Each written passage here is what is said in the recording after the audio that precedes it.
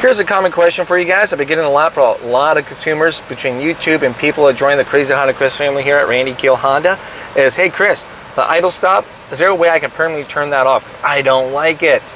Well, unfortunately, the answer is no. You cannot permanently turn this thing off, but there's ways you can turn it off, but not permanently, okay? So what I mean by that, doesn't matter if you have a Pilot, an Odyssey, a CR-V, if it has this little button right here, all right, with the A, with the off button. So you simply just push that button down.